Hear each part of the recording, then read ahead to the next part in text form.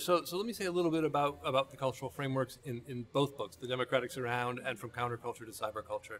We often tell ourselves a story that media technologies arrive and change things just by arriving. And especially in Silicon Valley, that's a very common story.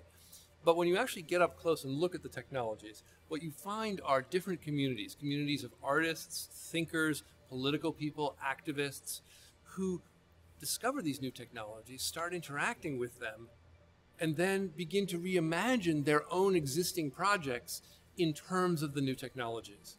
And you can see this most clearly, I think, with I suppose with the counterculture. You know, when the counterculture comes along in the 1960s, they're carrying forward a series of ideas about the way the world is organized that they have learned from the military research world of the 1940s. And in these ideas, cybernetics, computing, depicts a world without hierarchy, without politics, a world in which all we need to do is signal one another, and the machines will communicate with each other, and we can communicate with each other as if we too were machines.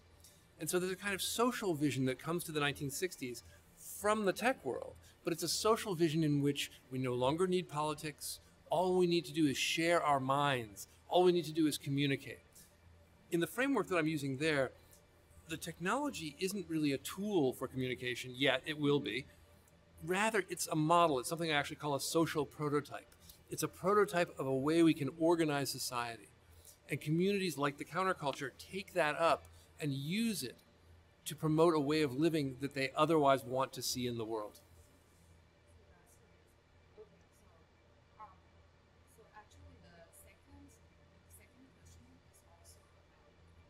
Great. Yeah. This is a really challenging question.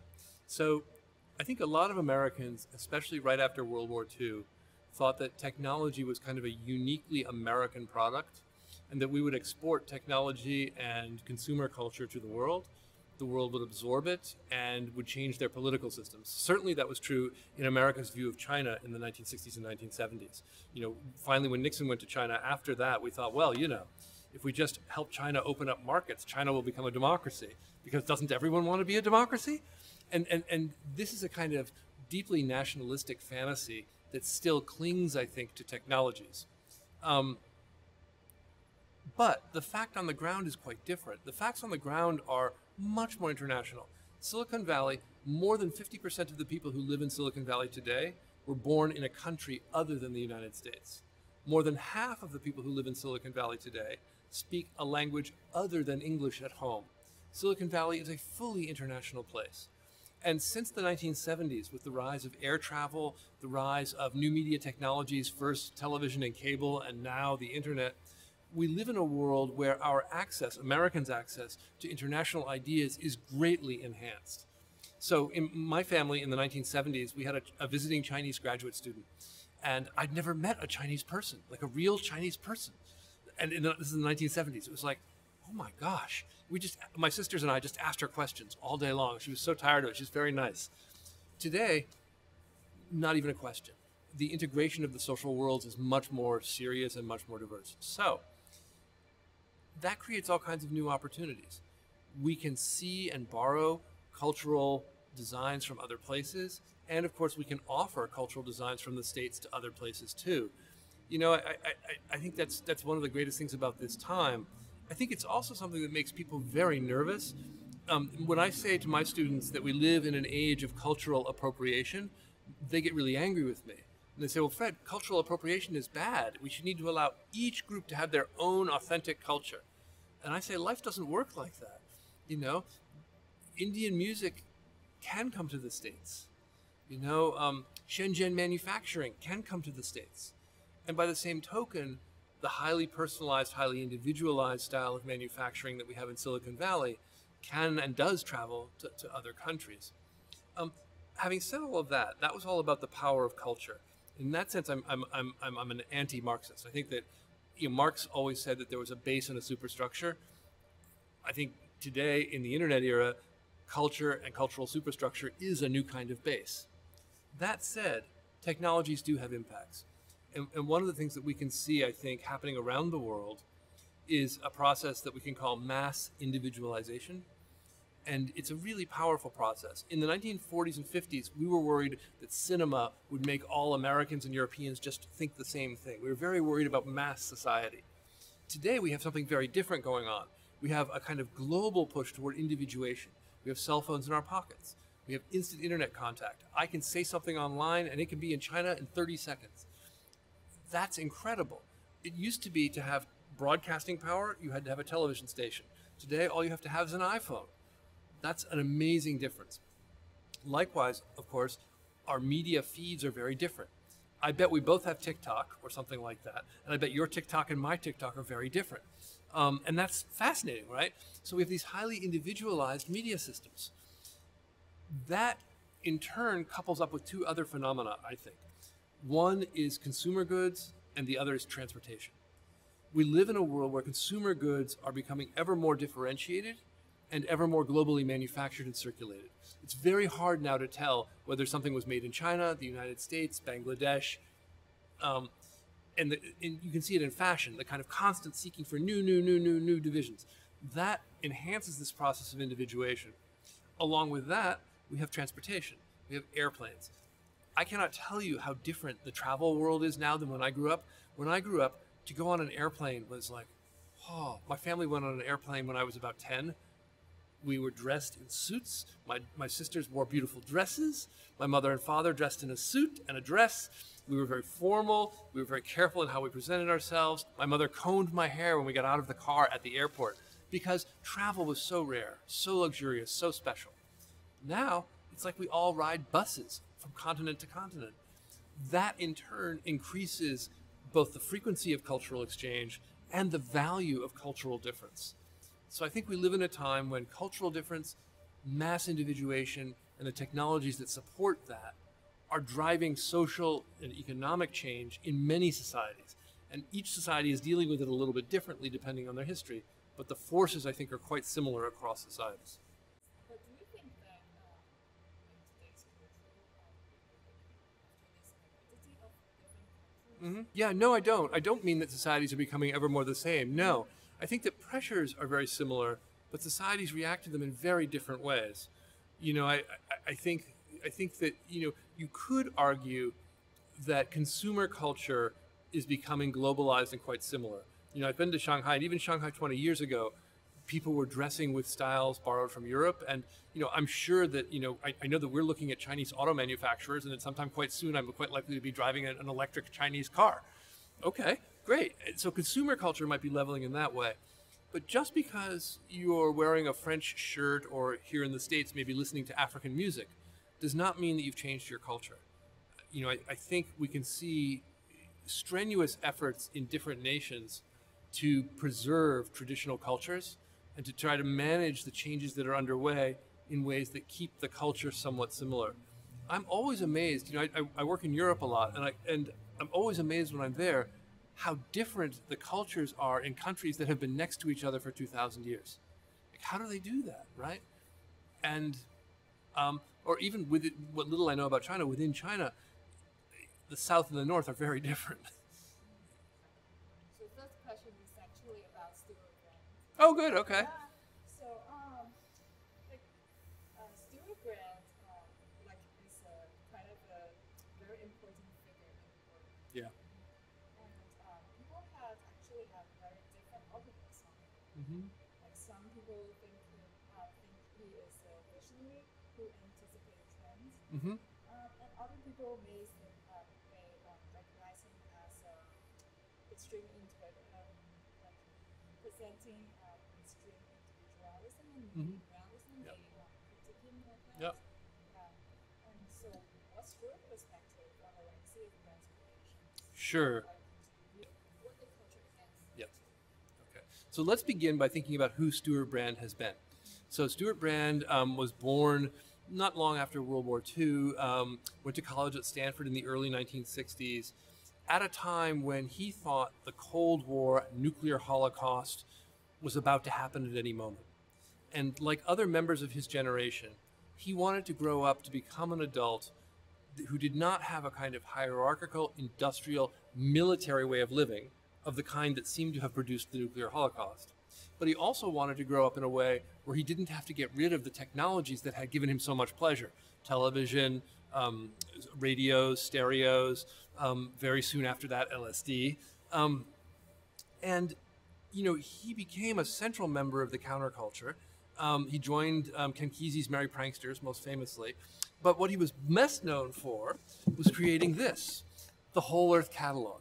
So, you know, this might look a little bit funky now, and I'm happy to give you a close-up view at any point. But so this was published first in 1968, and it came about when Stuart Brand and his wife Lois went to a series of communes to see what kinds of tools people needed. And this is the quintessential Stuart Brand move. Stuart Brand is what a sociologist would call a network entrepreneur. He finds the place between different social networks, creates an event or a publication that brings the networks together, and then once they come together, the network starts speaking the same language. And once they do that, he can speak it too.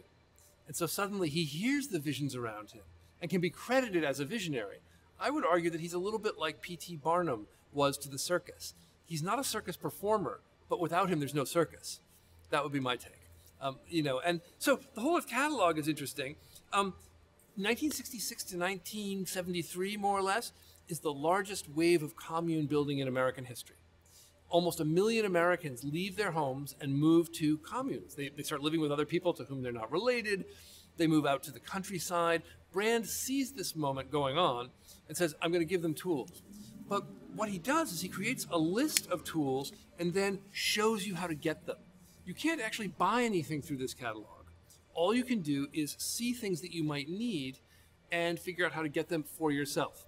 Steve Jobs would later argue that this was a forerunner of Google, right? And it makes a certain amount of sense. Amazon's first programmer was part of the Whole Earth Catalog team. So it feeds directly into the tech world. But what's interesting to me is what he thought a tool was, right? If you were going back to the land and working on a farm, what kind of tools would you want? Like a tractor, a Jeep, a hoe, a backhoe, something to dig with, a shovel? Me too. That's not what's in here. What's in here, there's some of that, but 80% of what's in the Whole Earth Catalog is actually books. So here's page 322 from the last Whole Earth Catalog, and look what they've got for tools. This is a giant calculator. Why do you need a giant calculator, right? Why do you need that? Or why do you need a book, I think, where is it? It's called Cybernetic Serendipity. Here it is, or here's what, data study. Why do you need to do data study on a commune farm, right? I mean, this is the same time when Mao is sending people to the farms. They're not using computers like this. Why? And the answer turns out to be that for Stuart Brand and his community, they were trying to live out a dream that actually came from the middle of the military-industrial world. And the dream was one where we could do away with politics, do away with hierarchy, and instead become literally like computers. We could share information, we could share data, we could see that the world was interconnected through invisible systems, and we could call that whole business consciousness. And from that consciousness, we could build a new kind of society in our set-aside places. All right. That idea is a fusion of tech world things and countercultural things. And Brand is important because he hosts that conversation. You know, I like to say a lot, like, you know, I like to say that we got the heroes of the American Revolution wrong. We always talk about George Washington. The person we should be talking about is Martha Washington, his wife, because she has the dinners at the house where all the revolutionaries come together and make their plans. Stuart Brand is the Martha Washington of the tech world, of the counterculture. He brings these folks together and has the dinners, and this is one of them. So I don't think it's quite the right question to ask whether Brand is a visionary, a problem. Brand is a gatherer, a Barnum, a spokesman for a circus that is happening all around him. He is a genius at finding the right acts for the circus, the important acts for the circus. He's a genius at spotting the leading edge of debates. And he's a fascinating guy. You know, when I met him, he was very, very open with me. He let me read his diaries, which is an incredible thing. They're very intimate diaries. He gave me access to everything. And he's somebody who I think deeply believes in openness in a way that is both countercultural and cybernetic. And you can hear echoes of that openness in the way that people live and work in Silicon Valley today. I very much admire that. Now, I disagree with Stewart Brand on many, many political issues. But setting that aside, I very much admire his openness and his ability to gather different communities together to move something forward. This question is about gender critics and technological culture. Yep. The question is, critics have emerged from a gender perspective, asserting that platforms like the Forward Network were dominated by some white males, Yep. white straight males, reinforcing conversation, cultural norms, and hierarchical power dynamics. How do you perceive the role of technology, either perpetuating or challenging these aspects of culture and power dynamics? Great. So I very much agree with feminist critics who argue that in its origins, the tech world was a masculinist place, and masculinist modes of interaction were built into the system. It's also very clear that misogyny is an organizing force among different internet communities today. But what I want to do is distinguish the communities from the machines. If you go back to the counterculture, especially to the part of it that Stewart Brand is a part of, it is a deeply masculine world, a very male world, a very straight world. One reason I studied the counterculture was that I had just finished a book about the Vietnam War, and the story about the Vietnam War was so sad and heartbreaking. I'm like, I have to work on something happy. I know, I'll work on hippies and communes and they'll be happy. And so then I go and I do that work, and I start talking to people who lived on communes, and they're very unhappy.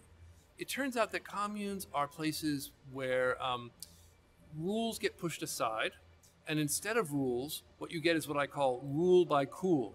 You get dominant, charismatic men running the place, women being pushed down, and you know, Stewart Brand's wife Lois said to me, she said, look, Fred, when we would go to communes, Stewart would go to the big room and they would make important decisions in the men. Me and the other women, we'd go to the back room and put bleach in the water so people didn't get sick. It was a very segregated sort of world. The other thing about the communes was that they were very white. And it wasn't, there wasn't official racism, but there was a lot of that kind of unofficial exclusion. Like, I mean, you know, people just wanted to be with people like themselves. And that meant generally white folks with college educations or the ability to get them. And, you know, most of the communes I looked at had no people of color at all. So given that kind of communal origin, it maybe isn't so surprising that as that generation moves into the tech world in California, it carries with it some of the sort of unspoken presumptions of that world. Something I see a lot in the tech world is something I saw in the communes. In the communes, when you take away regulation, when you take away bureaucracy, when you take away institutions, and you just say, ah, it's me and my friends, what you get are the worst norms of American culture. You get the suburbs on steroids. You get men dominating women. It's very straight, it's very white, it's very macho. In the tech world, when people call for systems like Facebook or Instagram that are about sharing with my friends, they are also calling for this kind of anti-institutional, anti-bureaucratic, and I would argue anti-democratic logic.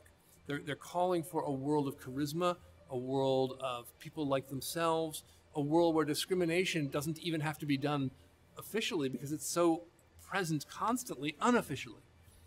I think that drive has helped give rise to the new right in America, and it's a real problem. I think it depends what the degree to which the tech world is still highly misogynist and racist depends what part of the tech world that you're in. You know, I mean, and it gets very complicated. I spent a lot of time at Facebook when it was still Facebook. And I was there one morning when I watched all the workers come into the headquarters building. And I just sat at the door and watched them. Very diverse ethnically, very diverse. Not at all mostly white folks, but also very international and not necessarily very diverse professionally. So it gets complicated. I did a book with a photographer named Mary Beth Meehan called Seeing Silicon Valley, where we tried to surface what the working class in Silicon Valley looked like.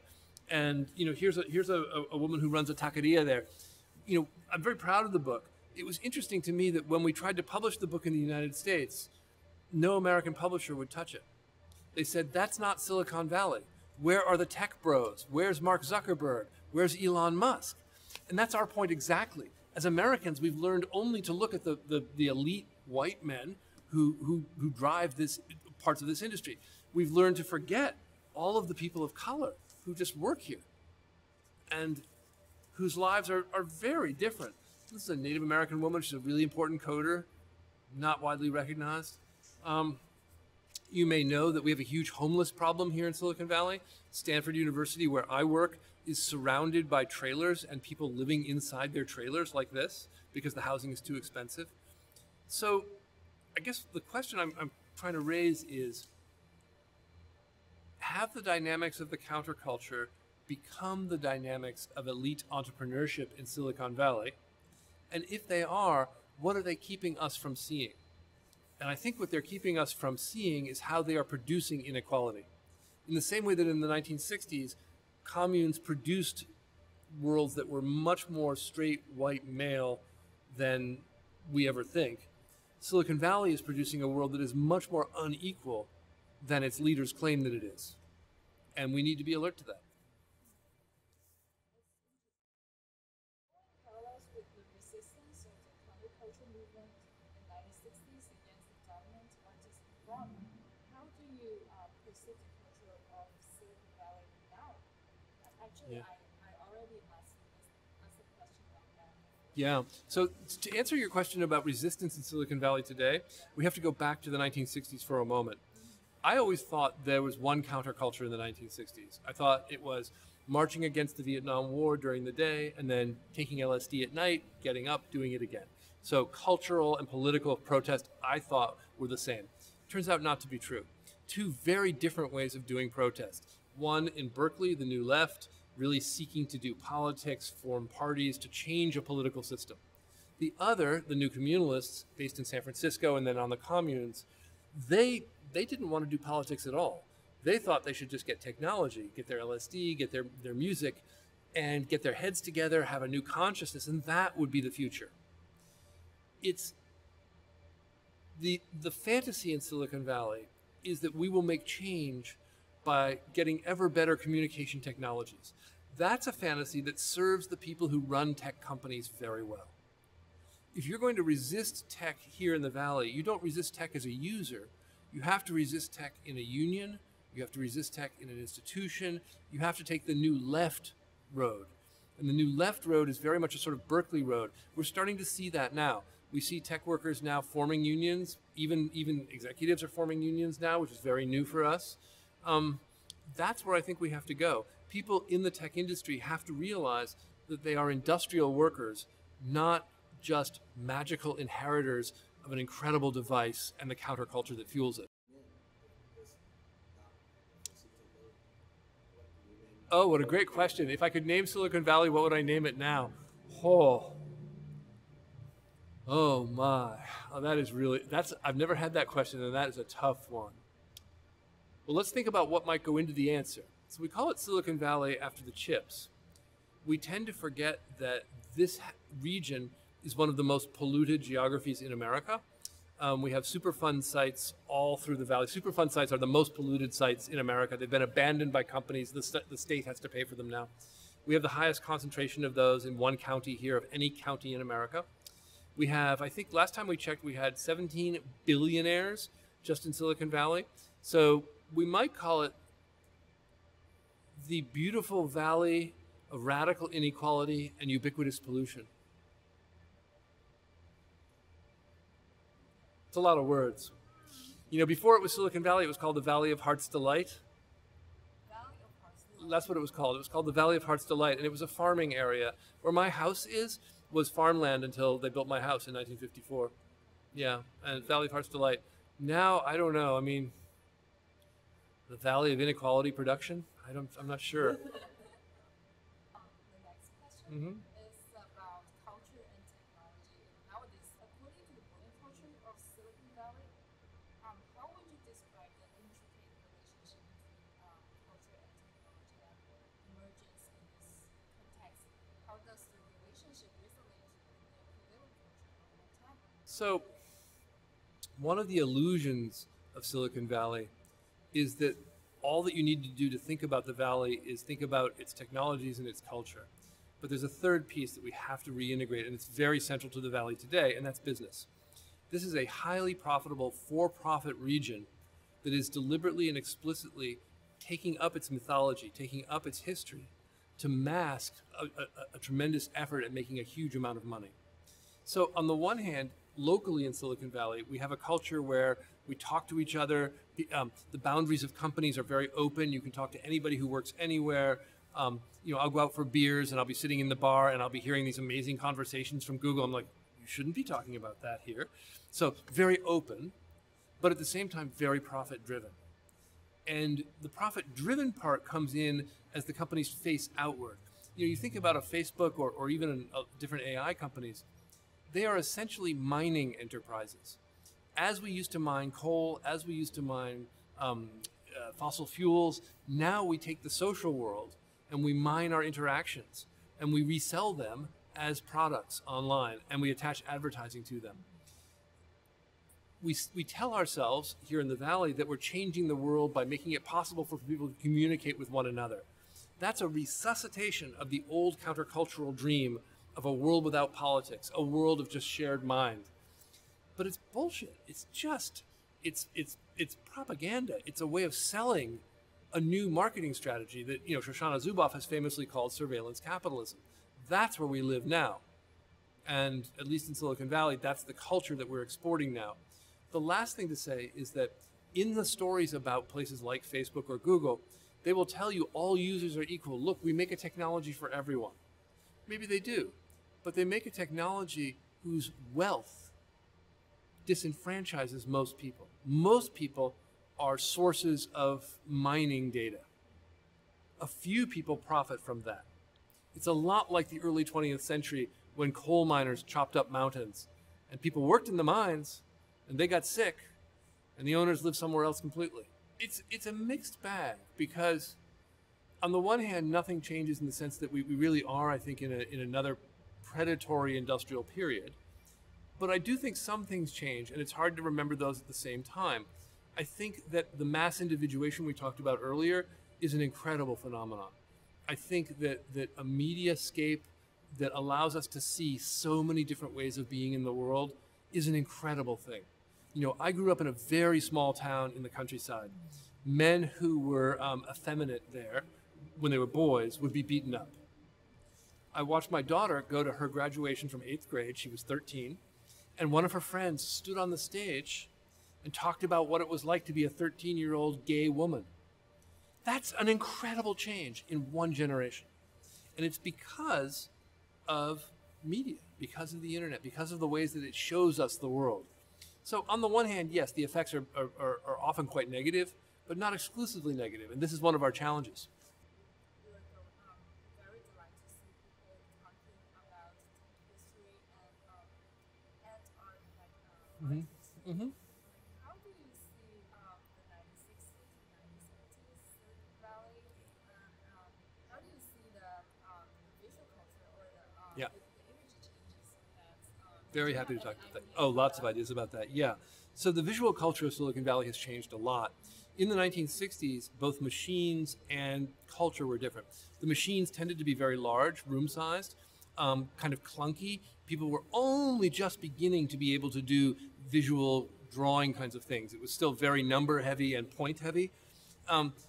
By contrast, the art scene here, such as it was very hand-drawn, hippified. So the early Apple materials, if you can go back and look at Apple's very earliest pamphlets, they were all hand-drawn.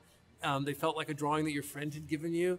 And so the aesthetic was one of, look, these super high-powered machines really belong in our very low-key, back-to-the-land, handwritten world. Okay, that's changed a lot.